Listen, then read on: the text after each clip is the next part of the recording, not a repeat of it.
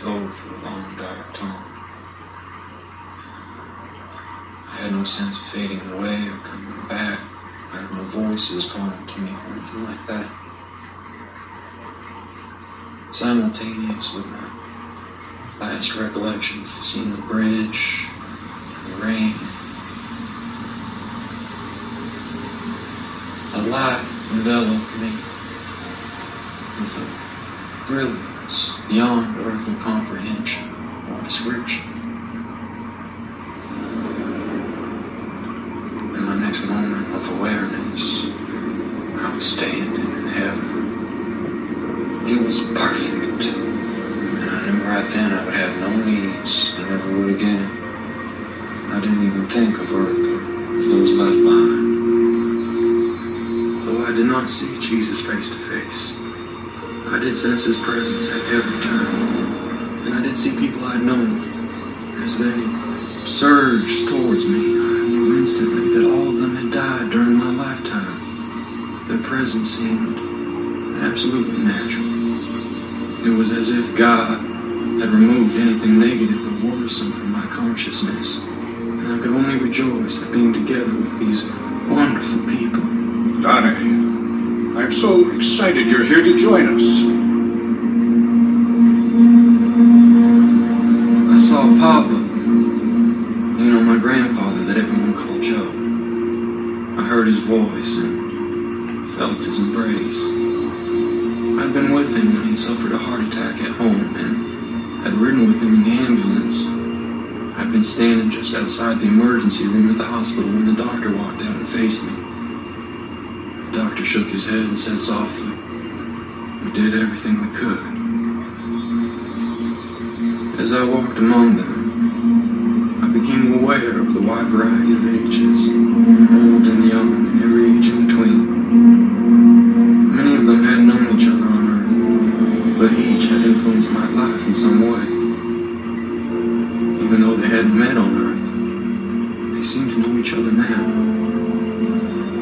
One person in the greeting committee was Mike Wood, my childhood friend. He was a popular kid and became a hero to me because he lived the Christian lifestyle and often talked about it. After high school, Mike received a full scholarship to Louisiana State University.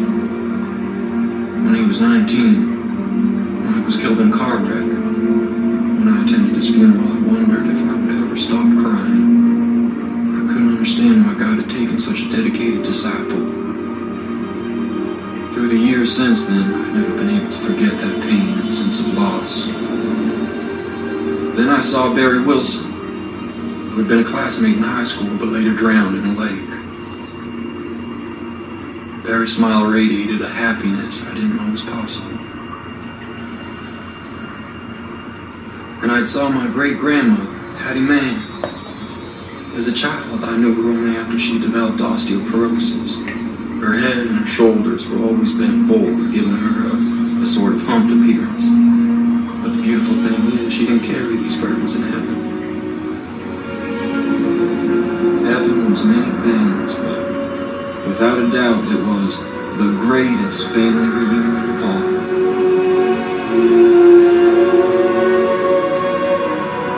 A holy awe came over me as I stepped forward. I had no idea what lay ahead, but I sensed that with each step I took, it would grow more wondrous. Then I heard the music. I can only describe it as a holy swoosh of wings. I'd have to magnify that thousands of times to explain the effect of the sound in heaven. It was the most beautiful, pleasant sound I'd ever heard. I saw a bright iridescence. I peered through the gate, yearning to see what lay beyond. It wasn't an anxious yearning, but a peaceful openness to experience all of the grace and joy of heaven. At that very moment, I was about to realize the yearning of every human heart. I was in heaven, and ready to go through the pearlescent gates.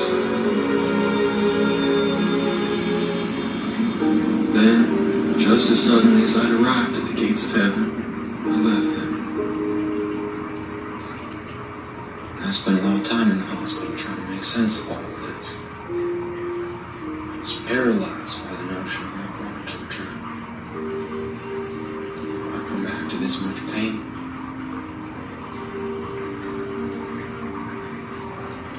I think now I know.